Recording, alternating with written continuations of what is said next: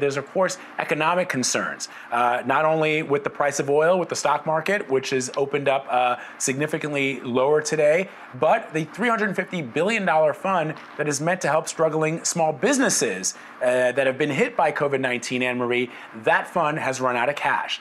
Funds from the Paycheck Protection Program were exhausted in less than 2 weeks, and there are now questions about where the money went. The CARES Act allowed businesses, regardless of size, to apply for loans, but it appears in this case size did matter. Stephen Gandel is here to break it all down. He's a reporter with CBS MoneyWatch. Let's begin with this. Which businesses were approved for the first round of loans? About 1.6 million businesses were approved. The average loan size was $200,000. But the issue that's been frustrating first with this program was that it was supposed to be, it was sent as first come, first served. So there was no real government oversight and said, hey, you know, where we need it most, that's where this money is going. No, it was whoever showed up for the first in the door. And that meant companies with more resources were able to get there. And also Texas ended up getting a lot of money, even though there's been a relatively few cases there. New York got the fourth amount of funds, even though it has well more cases than others. Other frustrating things were like construction got a lot of money, even though in many states, only 6 states, construction's been shut down. Other places it's considered essential. So it's not clear the aid went to where it was supposed to because of this first come, first serve. Then secondly, the thing that's frustrating people now is that it appears that when it got to the banks, it wasn't first come, first serve. Many of the banks, and there are a number of lawsuits against the big banks, say that the banks put their biggest clients first so they could maximize their profits off of this program.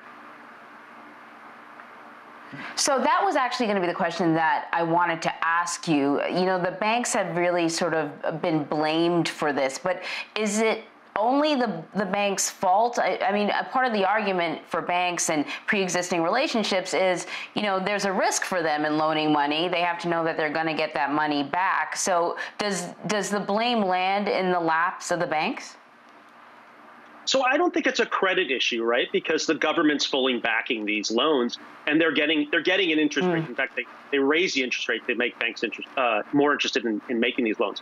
The issue is that government really outsourced its policy-making responsibilities to the banks, and then in part to these small businesses, right? Because these small businesses are supposed to spend the money on payroll, but they don't necessarily, it's not clear that they actually will spend the money on payroll.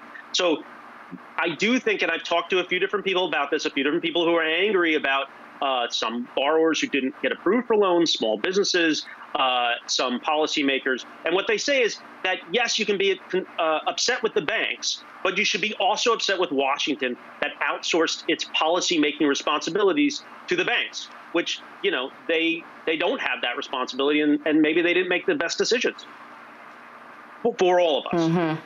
So, yeah.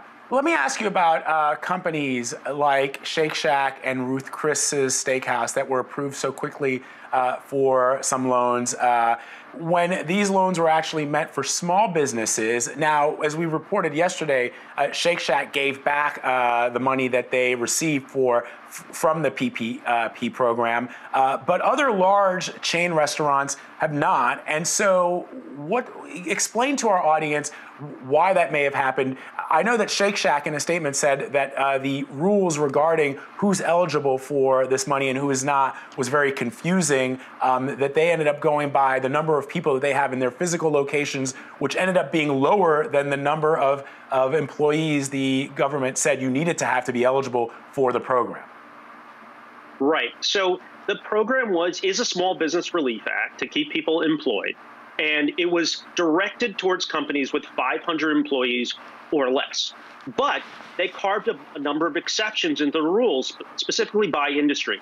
And one of the biggest exceptions was carved into the rule was for hotels and restaurants. And they said, as long as you don't have 500 people at any one location, you could apply for the loans. And they still supposedly maxed the lending out at $10 billion. But the Ruth Chris ended up applying twice and getting $20 billion.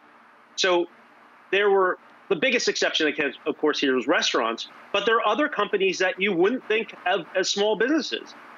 70 publicly traded companies including one publicly traded company that is in the cruise line business, so it's definitely going to be hit. But it got a loan from Citibank, and it has $100 million in cash in the bank. Besides, outside of the PPP money, before it applied, it had $100 million in the bank. And so you wouldn't think of that as a small business or a company that should be tapping a fund that's meant for mom and pop businesses, local restaurants that don't have access to large capital markets. So now the government, Congress, is looking to sort of refund this pot of money. What do we know about the deal that's being hammered out now? We're looking at about $300 billion more for this fund. The initial estimates for what it might need to fund all of the requests we could get, I've got from a professor from the Chicago Booth School of Business. He said it's $720 billion. Now, that was based on companies with 500 employees or less and the hotel industry, but hotel and restaurants. But it's clear now that there are more loopholes even than that than we expected. So I think that number to meet all the people who want money from this fund, I think it's probably north of 700. And the banks are already saying that the amount of applicants they have in line, people who were not able, who were shut out of this first round, they think this new money, even $300 billion, it could go within 2 days. Oh, my goodness. Looks like we'll be talking to you again about this, Stephen. Stephen Gandel, thank you so much. Thanks for having me on.